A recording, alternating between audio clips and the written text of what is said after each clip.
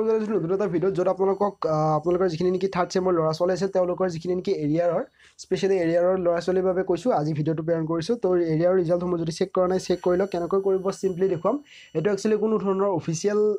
notice দিয়া নাই অৰ্থাৎ অফিচিয়েলি কোনো ধৰণৰ ৰিজাল্ট দিয়া নাই এৰিয়াৰসকলৰ তো চিম্পলি মই কেনেকৈ চাব তাৰ বিষয়ে মই দেখুৱাম তো প্ৰথমে কৈ দিছোঁ যিখিনি নেকি ফিফ্থ চেমৰ ল'ৰা ছোৱালী আছিল বি এৰ তো তেওঁলোকৰ ৰিজাল্ট আজি ঘোষণা হোৱা কথা তো ডেছক্ৰিপশ্যনত লিংক আছে যদিহে আপোনালোকে এক্টিভ হোৱা নাই তেতিয়াহ'লে ভিডিঅ'টো পষ্ট কৰি গুচি যাওক আৰু হয়তো আপোনালোকে ভিডিঅ'টো চোৱালৈকে কিজানি লিংক এক্টিভেট হ'ব পাৰে ডেছক্ৰিপশ্যনত ফুল্লি পাব অকল বি এৰখিনি বাকী BSc আৰু BCoমৰ বাকী এক্টিভেট হৈ গৈছে তো চিম্পলি কেনেকৈ চাব থাৰ্ড চেমৰ এৰিয়াৰ ৰিজাল্ট মই দেখুৱাই দিছোঁ তো প্ৰথমে আপোনালোকে কি কৰিব নিজৰ মোবাইলৰ যিকোনো ব্ৰাউজাৰত যাব চিম্পলি ক্ৰম ব্ৰাউজাৰত যাই জিঅ' পৰ্টেল বুলি টাইপ কৰিব তেতিয়া যিটো গুৱাহাটী ইউনিভাৰ্চিটিৰ অফিচিয়েল চাইট সেইটো অ'পেন হ'ব তো স্ক্ৰল ডাউন কৰিব তলফালে এটা চাব য'ত আছে ৰি-ইভেলুৱেশ্যন ফৰ্ম বুলি তো চিম্পলি তাতে ক্লিক কৰিব চাওক এইটো কোনো ধৰণৰ থাৰ্ড চেমৰ যিটো এৰিয়াৰ ৰিজাল্ট যিমানে ডিক্লেয়াৰ কৰা নাই চিম্পলি মই দেখুৱাইছোঁ কেনেকৈ আপোনালোকৰ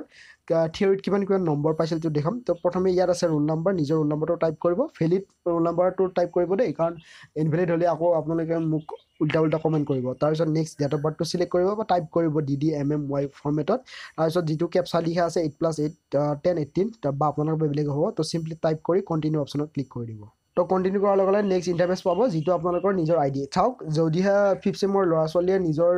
ৰিকল কৰিব বিচাৰে তো এই ষ্টেপত যাব আৰু ৰিকল কৰিব বিচাৰিলে কৰিব পাৰে কোনকেইখন পেপাৰ আছে তলৰ স্ক্ৰল ডাউন কৰিব ইয়াত সকলোবিলাক পেপাৰৰ নাম দিয়া আছে চাওক যদিহে আপোনালোকৰ থাৰ্ড চেমত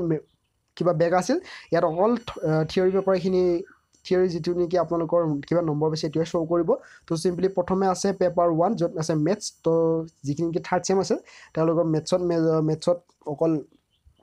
বেক আছিল তাৰ বাবে ইয়াত অকল থিয়ৰী নম্বৰটো দেখুৱাই আছে বাকীখিনি আপোনালোক ফিফ্থ চেমৰ তলত থাকিব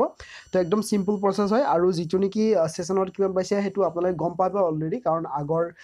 যিটো নেকি থাৰ্ড চেমৰ আগতে যিটো ৰিজাল্ট আছিল সেই ৰিজাল্টৰ মাৰ্কশ্বিটত আপোনালোকে চালে গম পাব কিমান মাৰ্কছ পাইছিল ছেশ্যনত আৰু ডাইৰেক্টলি আপোনালোকে এই যিটো থিয়ৰী নম্বৰ পাইছে এইটো ডাইৰেক্টলি প্লাছ কৰি আপোনালোকে গম পাব টোটেল মাৰ্কছ কিমান পাইছে তো চিম্পলি গম পাব পাছ কৰিছে নে ফেইল কৰিছে যিহেতু থিয়ৰী এটা পাছিং মাৰ্কছ থাকে তো ডেফিনেটলি গম পাব কি পাছ কৰিছে ফেইল কৰিছে একদম চিম্পল ষ্টেপ আৰু ক'তো এনেকুৱা ধৰণৰ ষ্টেপ নাপায় গতিকে চেনেলটো ছাবস্ক্ৰাইব কৰিবলৈ নাপাহৰিব লগতে